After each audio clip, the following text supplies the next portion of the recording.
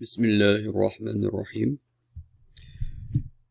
I'm recording this. I'm not sure if I'm going to make it public. I'm going to record it and then see, inshallah, and take some shura on the issue. So the Prophet ﷺ said, Al-ghibatu ashaddu min az-zina. Ghiba, slandering someone, is worse than doing zina. So the intent is certainly not to put myself in hellfire. In that regard, I want to talk about, in a very just frank way really, about Sheikh Hamza Yusuf, Zaytuna Institute, what changed, what happened over the years, what were the influences. And so I want to start off with, everybody knows that Sheikh Hamza Yusuf, over the years, he changed. And, nothing remains in stone. If you had talked to me about many issues 20 years ago versus talking to me today, obviously there is a difference. So, Bismillah ar-Rahman ar-Rahim, we all remember the good old days where, Sheikh Hamza Yusuf was famous for his speech on Dajjal and the New World Order. In fact, he called the Council of Foreign Relations, KFR, Council of Foreign Relations. So the CK used to say, it's interesting that how Council of Foreign Relations seems to have the initials, the acronyms of KFR, which is Kafir. So he used to, this is how he was. This is Hamza Yusuf pre-9/11. And then, the changes that occurred that I'm going to talk about. A person that is growing and learning and trying to improve is better than a person who always sticks to the same opinions.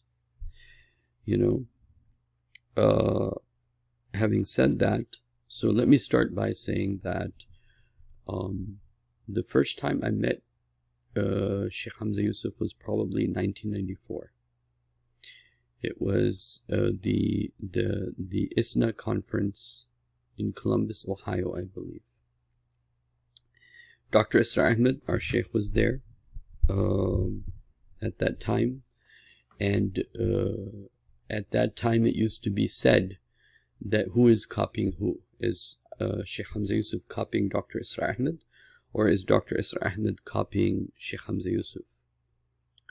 Because they had many similar ideas. And so in the room, there were many different, Dr. Isra Ahmed praised Hamza Yusuf for his knowledge of Arabic language, so on and so forth. And different things were discussed, which I won't go into right now. But one of the key points that was raised, and I don't think saying this is going against al-majalisu bil-amana, because, these are two public figures talking in a private room, but with other awam around them. And then I was one of the students of Dr. Isra Ahmed Sab at that time, and still consider myself to be. But anyway, one of the questions that Dr. Isra Ahmed raised was, what is your opinion about, or something to this nature, what is your opinion about working for Khilafah? And Sheikh Hamza Yusuf at that time, he answered that he doesn't think much needs to be done because this whole system is going to fall on its own. Then there was a discussion that was taking place after that. Okay, but if you don't have a Jama'ah, if you don't have an Amir, how the vacuum would be filled up, so on and so forth. I wanted to say something at that time, but Dr. Isra Ahmed Sab stopped me and said, you're in America, you can always contact him and talk to him. Let me talk to him. And so the two continued to talk about other issues, including Islam and social sciences, which they both strongly agreed upon. So that was my first encounter with Sheikh Hamza Yusuf. This was a time where he was talking a lot about Dajjal, and he was very fiery, very critical, and wasn't hesitant to criticize anyone or anything. And so in that sense, Sheikh Hamza Yusuf has changed and in some ways even improved and grown. I'll give you an example of one aspect of Sheikh Hamza Yusuf. Sheikh Hamza Yusuf was very against, in a way, against even creating or making like videos that are like kind of like Islamic Sesame Street. So like there's a very famous series called Adam's World, right? And Sheikh Hamza Yusuf really didn't like this idea of Adam's World, like making another Sesame Street type show that's like Islamic or has Islamic themes in it. He was very much against it. So he was very, very hardcore, very, very traditional. And then later on in his life, you know, he changed his opinion about that after dealing with kids and so on and so forth. So Sheikh Hamza Yusuf has grown over time, obviously, as anyone has. The other thing about Sheikh Hamza Yusuf is that he was on this trend until 9/11, meaning this is Sheikh Hamza Yusuf pre-9/11 and then Sheikh Hamza Yusuf post 9/11. So Sheikh Hamza Yusuf post 9/11, a few things happened. Two Shiekh that I know of that influenced him. One of them I even took classes with. First one was Omar Abdullah. Omar Abdullah is a professor at Islamic University of Chicago in Islamic Studies. Just in terms of one aspect of his background is that his son is part of the US military. But Sheikh, so coming from my perspective, you know, I was trained under Dr. Asr Ahmed. So for us, Iqamatul Deen, establishing the Deen, establishing the Khilafah, working in a Jama'ah, having that type of, you know, living with that brotherhood around you that's in the Jama'ah, and keeping an eye on each other and our Deen and being answerable to the Amir. So this is the lifestyle that I'm coming from, okay? And very much the goal is that we need to revive Islam, and to do that we need an intellectual revival, we need an Islamic cultural revival, we need an Islamic lifestyle revival. And so, you know, hardcore traditional values. And so that was like the ultimate framework was, okay, there will be the enforcement of Islamic laws in the Islamic civilization. That's the Islamic revival, or that's one major dimension of Islamic revival, along with the revival of social sciences and all that. Okay, so Sheikh Omar Abdullah, who impressed a lot of even students of Asr Ahmed, and even impressed me because I loved what he had to say. We actually had a group called Higher Studies Project, and in that project, one of the things that we did is we spent time with him, particularly understanding his view, his thought. And his thought was, you know, you don't really need like a government over people, because historically Islam has never had that, in his opinion. He said, look at Muslims in China, look at Muslims in India, look at Muslims in Africa, look at Muslims in Arabia. They all have different Islams, and we'll have a different Islam in America. And it may be an Islam with governance, it may be an Islam without governance, but it'll be organic, it'll be holistic. So just let it be the way it is. And, you know, he had this view that we don't need to run after, or we don't need to, okay, this view that we don't need to run after power. What we need to do is da'wah, which I totally, in that framework, I agree with that. But he was not in favor of establishing Khilafah. So this was one of the teachers that had a big influence on Sheikh Hamza Yusuf. The second teacher, who was a very famous teacher of his, I don't want to take his name wrong, Sheikh Abdullah. he had this opinion, or this very interesting concept. I think is very, very important concept actually. But for me, I put it in the framework of kind of like iqamatul deen. The deen has to be established, and then this framework can work within that. And that is that generally we've said there's no peace without justice. There's no peace without justice. There's no peace without justice. There's no peace without justice. It's very clear. But Sheikh Abdullah, the teacher of Sheikh Hamza Yusuf, he came up with something new and interesting, and that is that if you're always looking for justice, like you want justice, I want justice, you want justice, I want justice, I hit you, you hit me back, and it keeps going, it never comes to an end. Some point, somewhere, someone has to say, you know, this is not going to work. You have to say, okay, I forgive. I have to let go. And so this kind of like framework that he gave is that this idea that, you know, there's no peace without justice is not correct. There's no peace without forgiveness. Ultimately, you have to forgive, be able to move on. And, you know, there's a lot of healing in that from a psychological perspective also. And I think that's essentially correct. So these two ideas that, look, we're in the West, we don't need to worry about having dominance in the negative word or influence in the positive word is not necessary. We need to just kind of like present Islam is the highest point. And we don't need justice. We need to just forgive so we can move on. So these two were definitely components that affected Sheikh Hamza Yusuf, and he bought into that. You may agree, you may disagree, you may see wisdom in it, you may not see wisdom in it. I see wisdom in it. And in fact, I like Sheikh Abdullah's example of the different cultures. He says it's like if you have the same water, the water is the same, but the river, the ground on the bottom is of different colors. So there's jaded water, there's sandy water, like the sand, the bottom is sandy, or it's jaded, or it's stones that are black.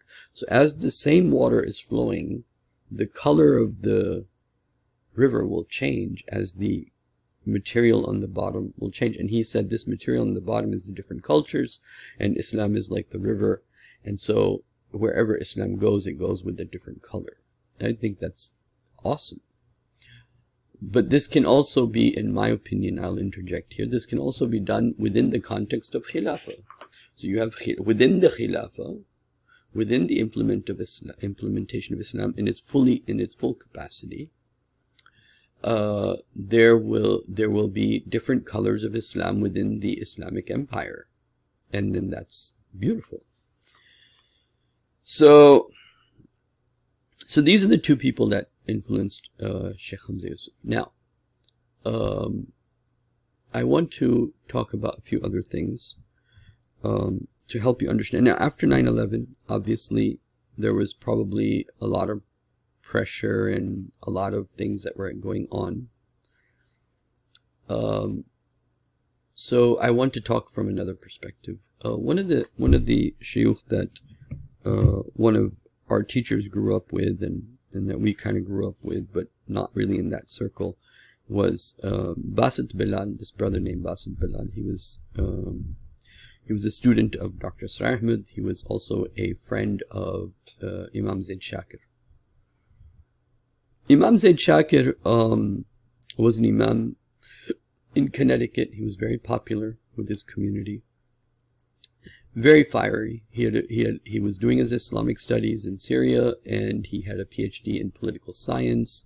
Amazing brother. He was one of those people that Sheikh Hamza Yusuf at one time said, I would give Bayyah to Sheikh Zaid Shakir. Really an amazing person.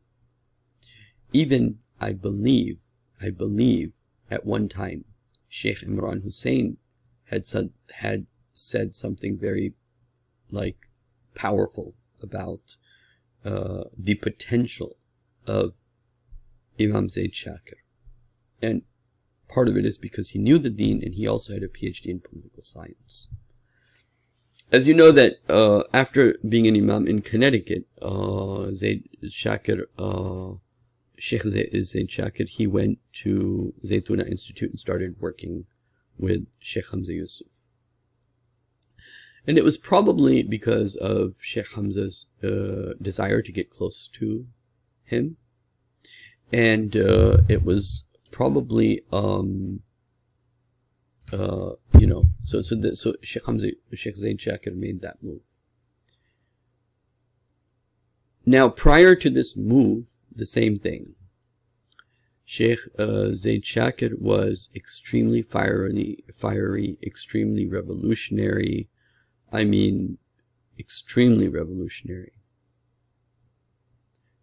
His time in Syria changed that. And so, in our annual ijtima, when we had invited Imam Zaid Shakir, and I'm mentioning Imam Zaid Shakir because of his closeness to Hamza Yusuf, Sheikh Hamza Yusuf. And so in this, we were talking about, you know, what needs to be, how are we going to move as an ummah, as a jama'ah, what do we need to do? What's the agenda? So Dr. Isra Ahmed, rahmatullah alayhi, he believed in a very centralized, there's a jama'ah, there's an amir, there's a shura, and we work on the grassroots movement. There could be 10, 20, 30 jama'ahs, but every Muslim should be in a jama'ah, and every Muslim should have an amir, and we should work in this context. Imam Zaid Shakir, he said he believes in decentralization. Remember, this is now after 9/11. And right before this time, Imam Zaid Shakir had also written something to the nature of that jihad bil qital, or jihad with the sword, has come to an end, or something of this nature. Now, I don't want to say something that's wrong and get myself sins, but he had written in favor of basically the jihad of the time now is to do jihad of the pen. And that could be right to some degree. Like, to me, this is a form of jihad, what I'm doing with my words, inshallah.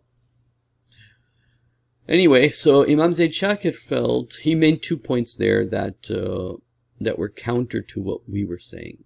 Number one, he said that he felt there needs to be an Islam, just each community work on its own in a decentralized way.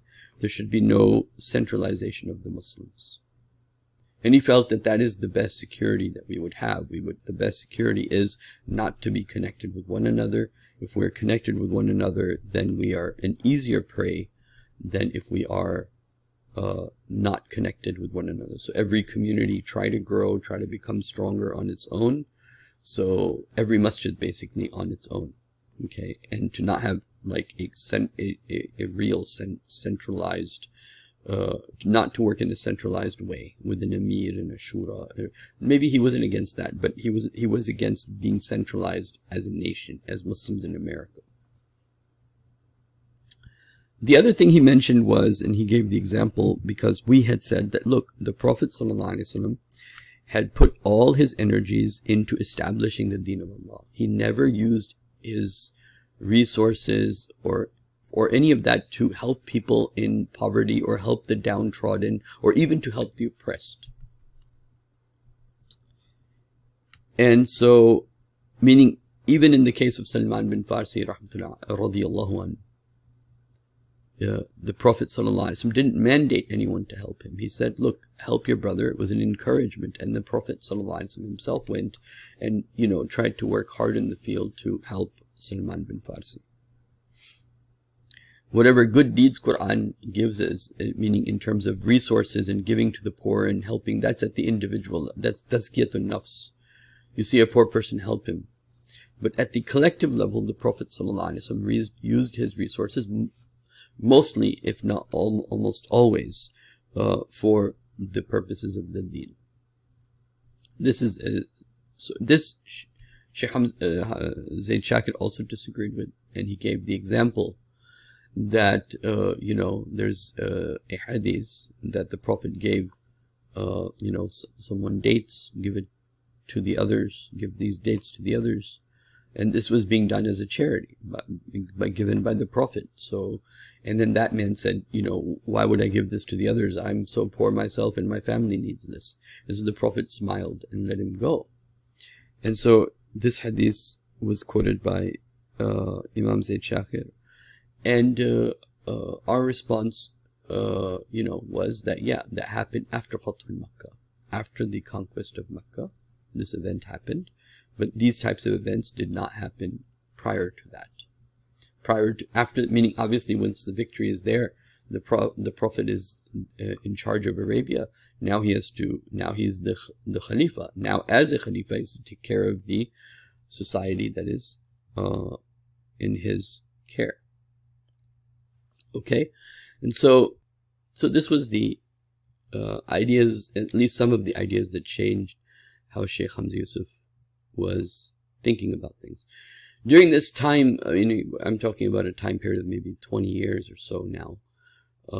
You know, one of my students, Ashraf Ali, taught at Zaytuna Institute. And then one of my other students, you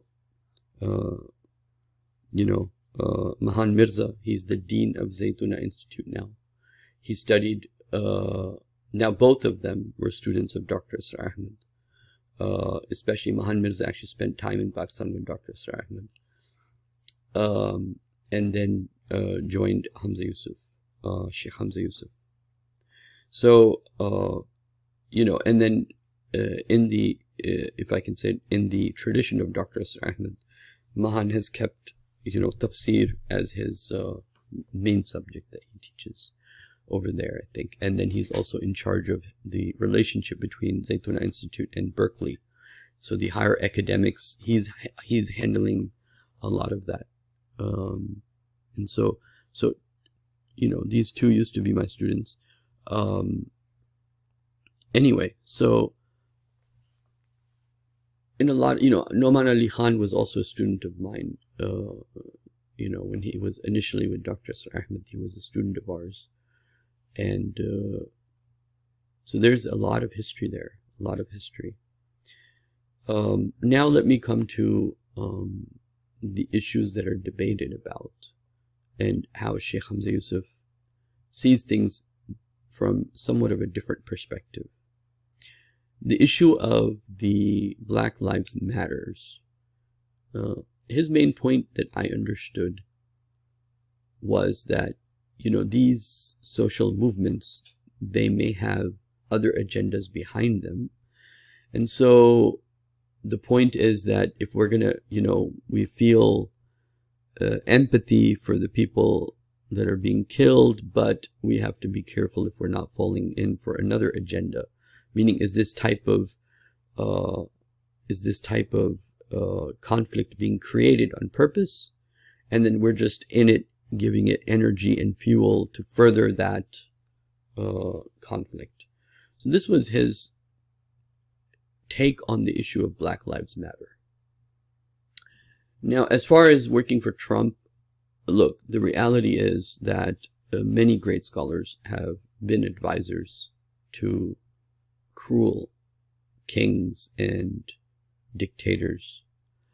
And sometimes, you know, like for example, in the case of, again, Dr. Asrar Ahmed, Zia al-Haq, who was a dictator in Pakistan, asked Asrar Ahmed to become part of the Shura, to, you know, the Sharia court Shura or something that they had at that time, to how to implement Sharia in Pakistan.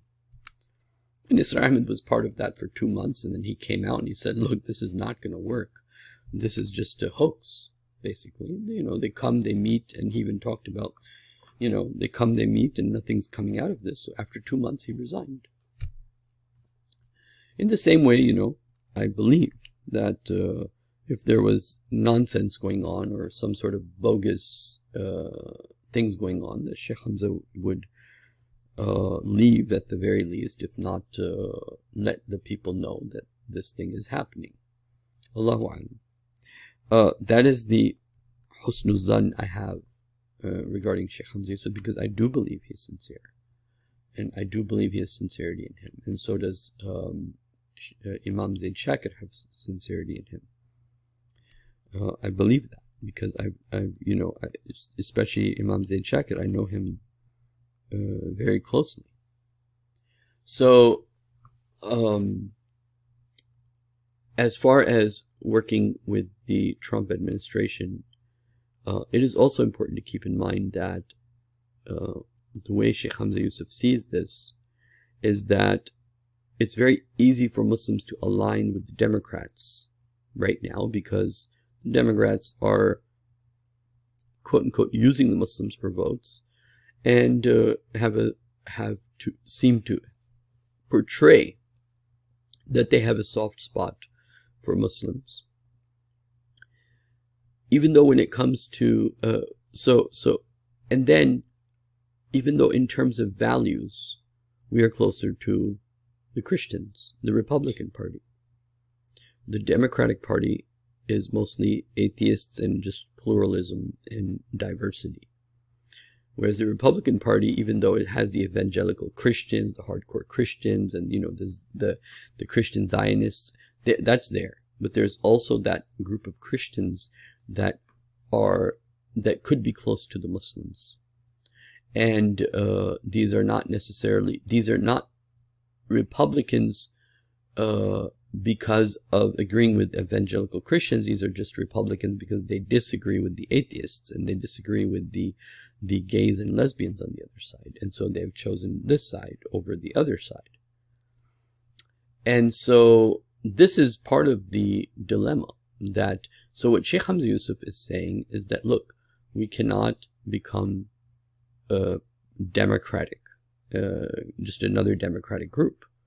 After all, I even asked the question, what has the Democrats ever done for the blacks? And you can expect more or less for us, which is basically nothing. And so, because they're closer to us in morals and they believe in God, there needs to be an attempt made to get closer to them. There needs to be an attempt to counter a situation where Muslims are always going to vote Democrat and not vote Republican.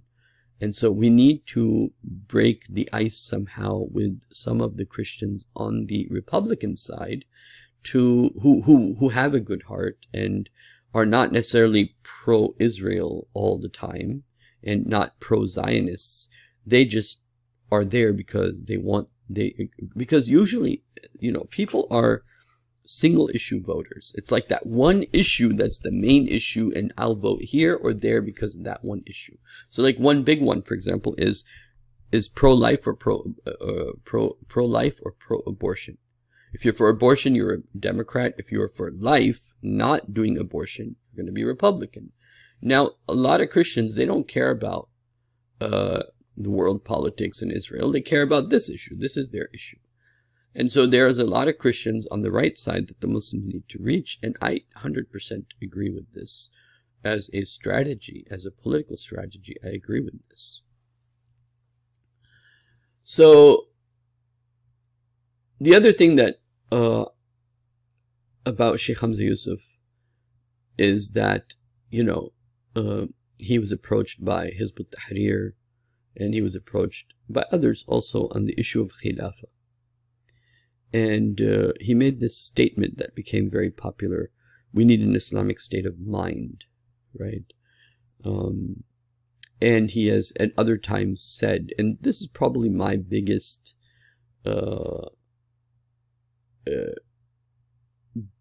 difference of opinion, not at a personal level, but just even at a scholarly level with Sheikh Hamza Yusuf, and that is that he doesn't seem to think that it is fard upon the Muslims to establish the Khilafah. Even though one of his teachers signed in the Sharia laws in Mauritania. So anyway, so that's been my biggest misunderstanding with our Sheikh Hamza Yusuf, is that I don't understand if he's not for Khilafah, but at the same time he understands we're at the end of times. And at the same time, he understands that Muslims are suffering, and that and he sees that I don't know what he sees as a solution, because I don't know what could be a solution for Muslims other than get ready to get off the grid. What could be a solution for the Muslims other than get prepared for learning how to be with the Jama'ah, with an Amir, so that when the Mahdi comes, and if you have not established Khilafah, you join the Mahdi, and if there is a Khilafah somewhere by that time, then the Khilafah can support the Mahdi. Like يَخْرُجُونَ مِنَ الْخُرَاسَانِ رَايَاتُ السُّودِ. It's possible the Khilafah would be established by that time. That the armies will go from where? Just as themselves? No. There may be some sort of Khilafah established by that time. And there is an opinion, which is a longer discussion, that maybe Khilafah will be established before the Mahdi will come. And Allahu A'lam, I'm not going to go into details of that. But if we're not going to, what are we going to do more than just have a spiritual routine to give meaningfulness to our daily lives? So I'm doing my adhkar, I'm doing my daily routines, I'm doing the awrad or whatever. You're doing all that, but then, okay, but what's the solution? Sha'ulillah Muhaddis Delvi Rahmatullah Alayh has a great influence upon me more and more as I think about it. And when I think about two particular scholars and what they said, and bring it together, like bring the one idea of Sha'ulillah Muhaddis Delvi together and one idea of Sayyid Nursi Rahmatullah Alayh together, when I bring the idea, two different ideas from two different people together, it gives me an interesting conclusion.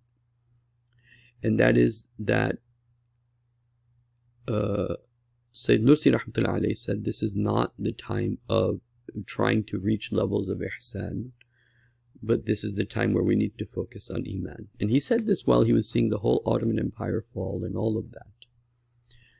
And then Sha'ulillah Muhaddis Delvi Rahmatullah Alayh, he very much believed in the re-establishment of an Islamic system, the re-establishment of the Khilafah. Now, the other aspect of Sha'ulillah is that he also was the first major person to translate Quran. So all the translations we see in the world today are because of that one act that he did out of many great acts, historically speaking. So he was the one so his relationship with Quran and his wanting the implementation of that Quran with the statement of Sayyid Nursi, to me this plus getting ready for the coming of the Dajjal and being in a position to join and you won't be in a position to join the army of the Mahdi if you're alone. Who can travel all that with their own alone resources, right? And who can take journeys like that dangerous at a time of that, at that time? You will have to be in a Jama'at to be able to even reach him. Anyway, this is a separate conversation, but my point is that I don't think that so my biggest tiff, you can say, with Sheikh Hamza Yusuf is that his not accepting the importance of Khilafah and working for Khilafah and working in a Jama'ah. And I agree that there needs to be an Islamic state of mind. Otherwise, working for an Islamic state would be useless. And then on that issue also, Sheikh Hamza Yusuf's working with, close to governments and never criticizing them, and kind of like working with the Arab countries and never criticizing them, and all these different things. It's possible, knowing Sheikh Hamza Yusuf, that he probably also feels, because he's very much into the social sciences, it's possible that he feels that, he needs to influence the what we call Ahlul Hal wal Aqd, the elite of that societies. So if the elite get convinced of Islam, if the elite get convinced that, that Islam is true and you have to live the Islamic lifestyle, if the elite get convinced of that, then then, you know, then that would affect the whole society. So is it that, you know, Sheikh Hamza Yusuf is a sellout, or is it that he is trying to use his opportunities wisely, instead of making 10 people on the ground happy that, yeah, look at these idiots, spend time with the idiot so maybe he can learn to respect Islam. And this is very important for any Islamic movement, that a true Islamic movement will only be a movement if it is able to convince the elite of that society to its ideology, to its ideas. An example of that is Khadija and Abu Bakr and Uthman and Talha and Zubair and Ali. These were the, you know, Ali was small, but the rest of them, they were the elite of the elite. They were the elite even within Quraysh, right? So, and the Prophet himself was he was Qurayshi. He was of the most royal tribe. So, you know, you have to be able to convince the elite of your society to accept your ideas. Otherwise, the change will never come. And so it is possible that Sheikh Hamza Yusuf is trying to work with the elite in this sense, meaning with this intention. So it remains to be seen that where all this goes. And it remains to be seen, and I'm waiting for that day where the old Hamza Yusuf comes back, but with the wisdom that he's attained throughout this process. And I believe that I've seen glimpses of that old Hamza Yusuf come out in sparks, you can say, and it's there in the background. You can see it when he's talking about Dajjal and a few other things. But I really wish he comes to the conclusion and to the point and understanding that there is no solution for Muslims other than to turn completely and fully to the Book of Allah and to the Sunnah of the Prophet for a complete solution in the form of a rise of a civilization, the rise of the Ummah of Muhammad sallallahu alaihi wasallam. And that cannot be done by a mere seminary. It needs to be done in the form of a movement, in the form of a lifestyle. So now I want to talk about really what happened. What were these ideas, these two shaykh, especially Sheikh Abdullah. Sheikh Abdullah bin Bayyah, the teacher of Hamza Yusuf, was working with Sheikh Yusuf Qaradawi for many, many years, more than a decade. They had been working together, and then he resigned from there, and you know, so he borrowed a lot of thoughts from Sheikh Yusuf Qaradawi, but using them in the opposite direction. And if I get time, I'll talk about that. The first issue that will be surprising to many people, that Sheikh Hamza Yusuf considers a constitutional monarchy to be the best form of government. And he also considers khuruj, or rebellion against a Muslim leader, to be that type of dissent, because Sheikh Hamza Yusuf very strongly believes in stability, and this is the tools, the intellectual tools Sheikh Hamza Yusuf uses. He believes in stability before justice. Okay? And so on the theology of obedience, wasma'u wa ati'u, listen and obey, and I'll actually quote him on these issues in a second. So Sheikh Hamza Yusuf, for example, he says, and I'm just going to use my notes here so I don't misquote him: Muslims today see themselves as victims. Victimization is a defeatist mentality. It is the mentality of the powerless. Muslims never really had a mentality of victimization. From a metaphysical perspective, which is always the first and primary perspective of a Muslim, there can be no victims. We all believe that suffering has a redemptive value. So what he's saying is that if you are living under oppression, it's okay, because it has a redemptive value. It will wash away your sins. But this is not all he's saying. He's saying that Muslims have become victims, and because we have become victims, this is why we want social justice, and this is why we want Islam, and this is why there are Islamist groups like the Ikhwan, like the Hizb ut-Tahrir, like Jamaat Islami, like Tanzim Islami, and Al-Murabitun, and so many others who want and talk about Khilafah, but he sees that as Sheikh Hamza Yusuf sees this, and he's talked about this extensively. He has said that this is just a Marxist utopian, and to Sheikh Hamza Yusuf, wanting an Islamic state is basically a Marxist utopian way of viewing the world. And Sheikh Hamza Yusuf will say, look, there is no pure justice. Even within the Khilafah, there will be no pure justice. But, because you're victims, you're seeking this utopia. So this is how he sees it. Okay? So because of this, he's against all Islamists. And, unfortunately, Sheikh Hamza Yusuf, and to me, I say this unfortunately, because whether you agree or disagree, right, it's not good to bash other people, especially if they're Muslims, and especially they have high goals. Like the way he's bashed Hizb ut-Tahrir, I think has been completely unfair. And and so anyway, let me read what Sheikh Hamza Yusuf's opinion is about the Arab Spring. That will make things clear, and his view about Islamists will make things clear. And this quote of his: that's why our ulama traditionally were opposed to revolution.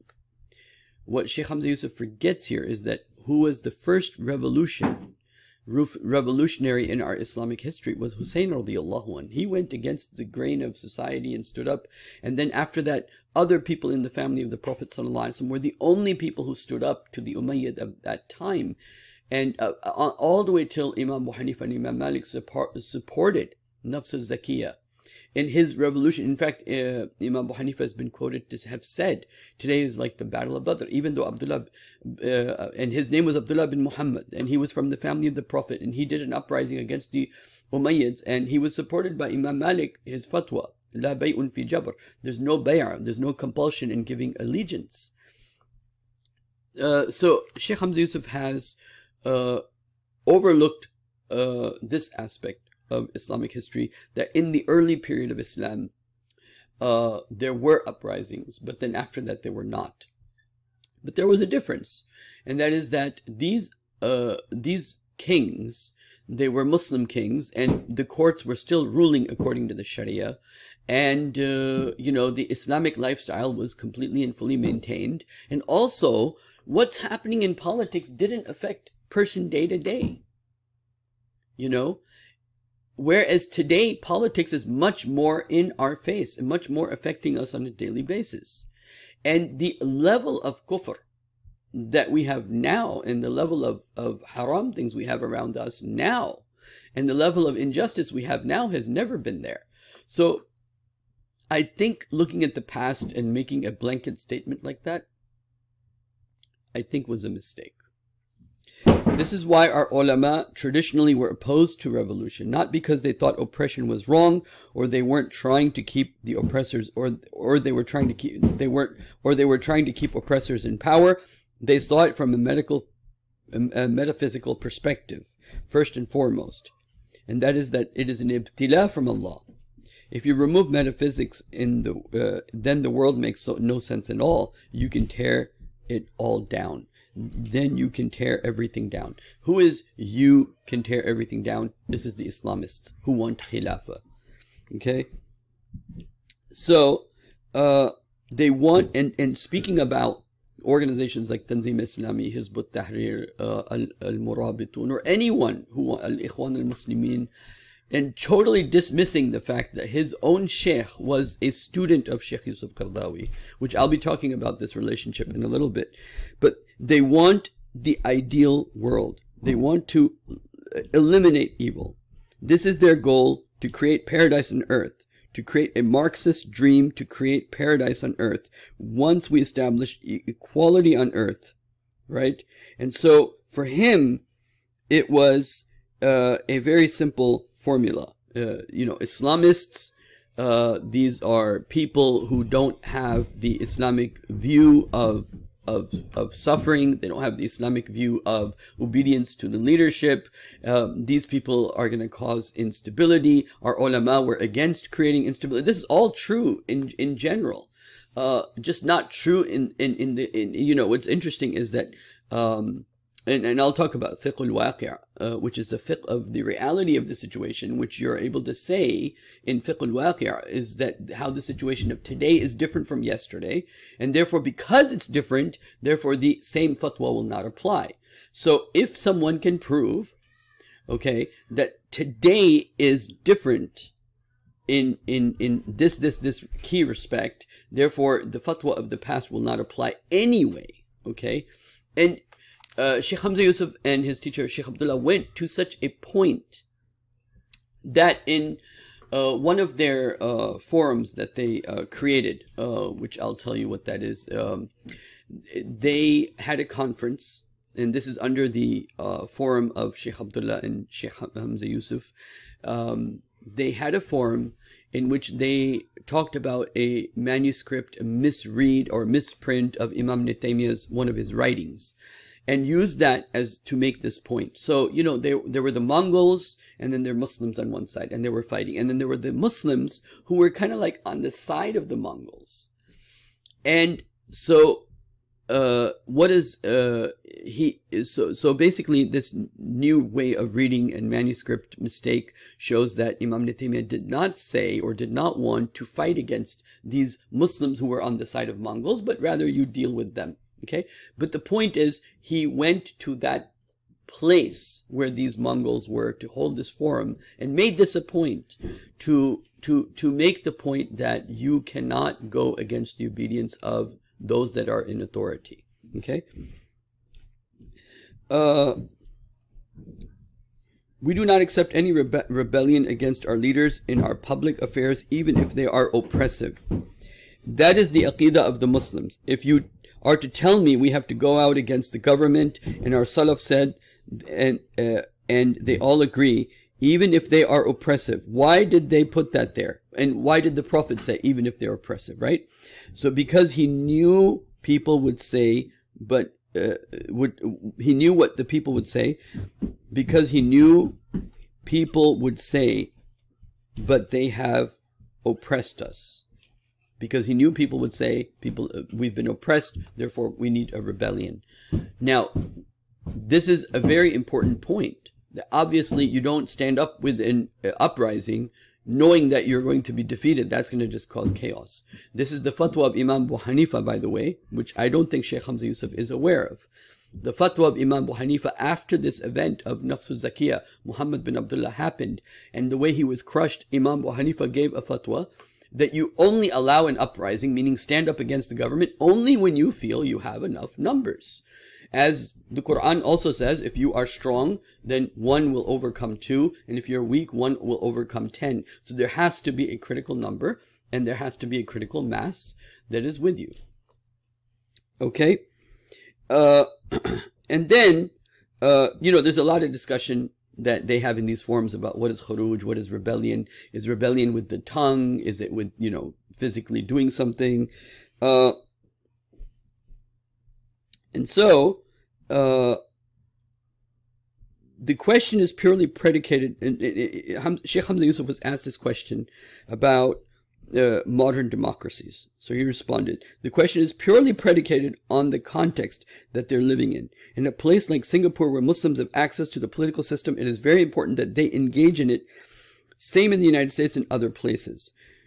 So this is what Sheikh Hamza Yusuf believed, is that you engage in the current system and you don't go against the current system.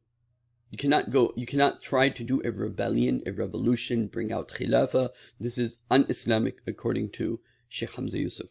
Okay? So, talking about constitutional monarchy, which is, according to Sheikh Hamza Yusuf, the best form of government. Okay? Kings do not have the susceptibility. Sorry, I have dyslexia, so the kings do not have susceptibility for corruption, And a poor person or even a rich person, because a king has everything. Kings are not hungry. They have everything, so they do not need anything. If a king is good, he will raise his children to be good. We have a great example in Morocco. The king in Morocco comes from a good, well-esteemed, and clean family. He loves his people, and the people love him. I've seen the same thing with the Al Saud family, but they are often surrounded by bad people. So this again, the idea that you have to obey those that are in authority, which is why he is in good books. In fact, over here I'll mention something, that Sheikh Yusuf Qaradawi has been known to be with the Ikhwan, supporting the Ikhwan. And one of the things that Sheikh Yusuf Qaradawi believes in is Hurriya qabla Sharia. Hurriya means freedom. So if you don't have freedom, you're not going to have Sharia. So you have to bring Sharia, you have to bring Hurriya, freedom, so that then you can allow the people to bring Sharia, because then the people have a voice. And they'll be, but so even people have gone against this idea of Sheikh Yusuf Qaradawi, but there's a certain logic to it, which is similar to, you got to have some stability before you bring in the new system, so to say, kind of similar to that. Now, I'll share with you something very interesting. When George Bush was going to after September 9th, after September 11th, sorry, when George Bush was going to go to Afghanistan, he initially named this war, this operation, Infinite Justice. And Sheikh Hamza Yusuf convinced him, look, infinity is like God, and the Muslims will not like this. And so George Bush changed the name of the operation to Enduring Justice. Okay, Enduring Justice. The same thing happened when, because Sheikh Hamza Yusuf's teacher, Sheikh Abdullah, has been in politics all his life. He's been in charge of Mauritania's postal office, their judiciary, their Islamic, the Sharia system, all that. When he one day met Muammar Gaddafi on behalf of the president, instead of telling him don't do injustice to your people or bring Islamic law, he tried to convince him not to become what we call Quraniyun, a person who denies the entire corpus of hadith, and was trying to convince him, and convinced him probably, that not to deny the entire corpus of hadith. So like this, they both have this kind of like, if we meet a leader, we'll fix his aqidah kind of thing. Oh, or maybe this is just a random event, but there is, this is just interesting to keep in mind. When the Arab Spring happened, he said a lot of things pro-Arab Spring, so obviously people felt that's good. But his reasonings for it became clear when he made this statement: the lack of an ideology for me is the most refreshing aspect of this uprising. Okay, the lack of it, meaning the fact that there is no, Islam is not in the middle of it. Okay, the stale rhetoric of Islam is the solution that has marked countless demonstrations for decades is absent. Islam is not a political ideology and hence does not offer a political solution per se.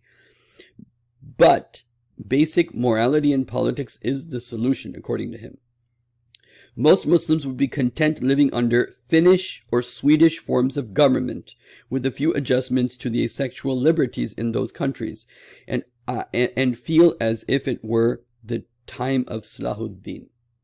So this is what Sheikh Hamza Yusuf said, and this is his opinion. So his opinion is Islam, it doesn't have anything to do with politics, and that any of the other forms of government, with as long as they're good people, moral people, it'll be like Islam. Okay, and then let me also, and in 2013, there were some signatories that wanted change in UAE. They presented it to the government, some group of people. It's a very long discussion. You can look this up.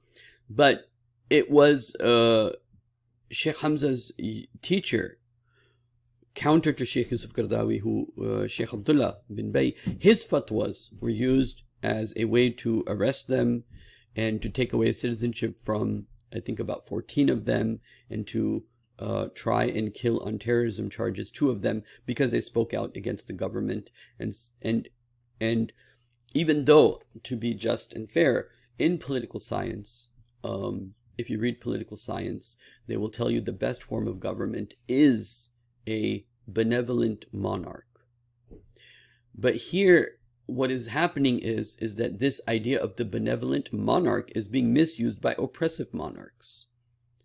And these fatwas that are being given out and kind of like being courted, are being misused, and people are actually being killed, because now that you have Sheikh Hamza Yusuf and Sheikh Abdullah kind of like courting and saying, yeah, you know, they should follow you to wherever you take them, even if it means to bring a Satanist to sing songs for us. So I just want to read to you a paragraph about this situation where Sheikh Yusuf Qaradawi was being balanced by Sheikh Hamza Yusuf and Sheikh Abdullah, so that they can you know, kind of like have a counter to the Arab Spring in UAE. And so here, considering these contexts, what seems most likely is that UAE realized that its counter-revolutionary project would need not just hard power, but soft power too, in seeking to set up a counter-authority to Al-Qaradawi, the mujtahid long regarded as religious authority of the Muslim Brotherhood, there are people who want Islam, who have been based in Qatar since 1960s. The UAE seems to have successfully courted his deputy, meaning Yusuf Qaradawi's deputies, Sheikh Abdullah, who's the teacher of Sheikh Hamza Yusuf, Sheikh Abdullah bin Bayyah. This view is further vindicated given that UAE established the Emirates Fatwa Council in 2018, which was chaired by bin Bayyah and counts Hamza Yusuf as one of its members. The degree to which the sheikhs seem to have thrown their influence behind the counter-revolutionary project was represented in the last forum when the current Grand Mufti of Egypt, Sheikh Alam, who signed off on the death orders of Rabi' protesters, was awarded for his work in order to promote global peace and combat extremist ideologies. Even though recently Sheikh Hamza Yusuf has had kind of like a fallout with Tayyip Erdogan in Turkey, I won't go into the details of that right now. He says, okay, the irony is that the President Erdogan is not an Islamist. He's not somebody who wants Islam. This is who's saying that. Sheikh Hamza Yusuf is saying this. The irony is that, you know, he wrote, those of you who know that Sandala is the publication, Sheikh Hamza Yusuf's official publication. This is from there. The irony is that President Erdogan is not the Islamist that Western media portray him to be. He's not the Islamist that they portray him to be. He is the secular head of a nation. His party has helped Turkey move away from the French laicism towards a more American model of secularism. So this is,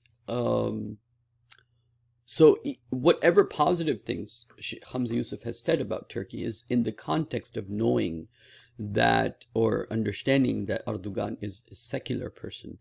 And also Muslims should be careful that when these secular people are saying things that sound Islamic to us, they usually have their own agendas, or they're catering to the emotions of the people, and we have to be careful of that. So those are some things that I wanted to share with you about Sheikh Hamza's political views about going against the authority, going against the authority of the kings, going against, and how he's dead strong and has made it his agenda, just like the West, to go against what we can call Islamists, Muslim groups, and especially the way he has bashed Hizb ut-Tahrir. I think even from an Islamic perspective, the way he's done it has been regretful. It's been a disappointment. And then, you know, then Sheikh Hamza Yusuf also has his fiqhi issues, right? So he has the qibla in a different direction from rest of the people. And, you know, the hijab issue, where he's talked about, and I don't want to go into that right now, but everybody, those who know. And how he's dead against the idea of Islamic government, and of a modern Islamic government. And then you know, when I say modern Islamic government, I don't mean like something new, different from Omar ibn Khattab or the companions of the Prophet sallallahu alaihi wasallam. I just mean that obviously there will be the government structures will be somewhat different, because before there was one teacher and he was a university. Now you have a university, so there's some, you know, slight differences. So the social structures are different in the time that we live in. Technology is also different, but I don't really see, you know, technology can be is not a big issue in terms of the ideology, right? And so and then you know, Sheikh Hamza Yusuf has created a space for himself, even in the local area. When I was invited about like 25 years ago, I was once invited to Fresno, California, in some summer camp, and I was invited by members of Tanzim Islami about, again, 20 years ago or so, to, I think it was Santa Clara, and that's where Sheikh Hamza Yusuf was, or close to that area, I believe. And so it was interesting to see the how the local community, the local Muslim community, was responding to Sheikh Hamza Yusuf. And anyway, so I'll just end at this. So here are some of the points to consider. My only personal regret and disappointment is how he has tried to, and there's so much to talk about in this, because the ideas that they're using to go against the Islamists are the ideas that Sheikh Yusuf Qaradawi created, in a sense, started and initiated, to actually create a space for Islam, and to talk about Khilafah, and talk about Iqamatuddin, and talk about the establishment of Islam. And those same fiqhi tools are being now used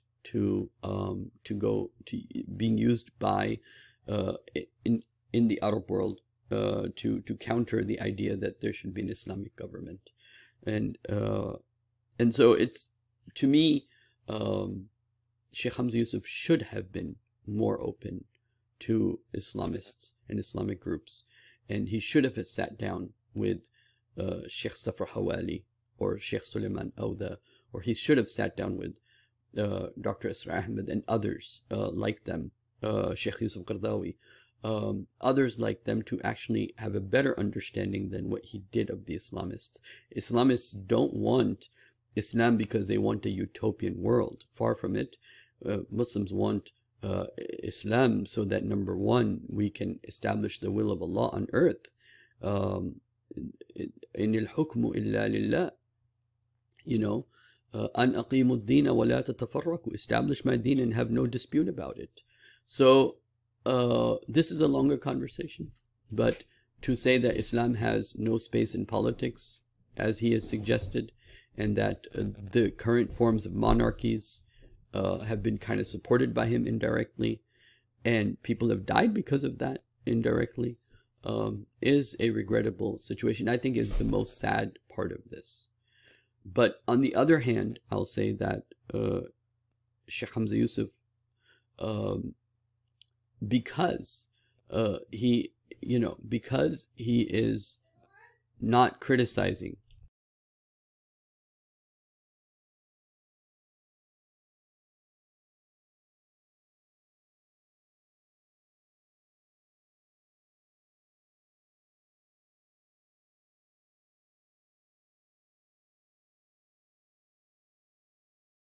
final remarks, even though I believe in the end Sheikh Hamza Yusuf is going to do the right thing, inshallah. But I think he's put himself in a very, very dangerous spot to be used by the Jali forces and to be used by these by the forces that would you know, when you say you want stability and not revolution, you're basically saying you want the status quo. And the status quo has bought into the Dajjali system. And so you're saying that you are basically for the status quo. And I fear. And I have no malice, or I'm not using Sheikh Hamza's name to get fame. It is disappointing, but it is fearful. But at the same time, I love Sheikh Hamza so much that I trust, inshallah, that he will make the right decisions eventually. And one of the ways that can happen is if people understand where he's coming from, what his thinking is, and challenge him on it, and to question him on it, and to raise a good question that makes him think deep and hard, and makes him realize that he is falling for the very thing that he is trying to, he's falling for the status quo.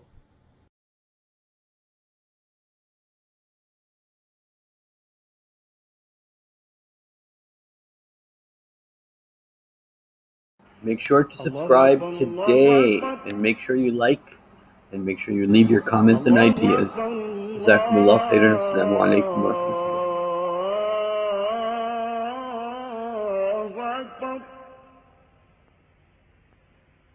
أشهد أن لا إله إلا الله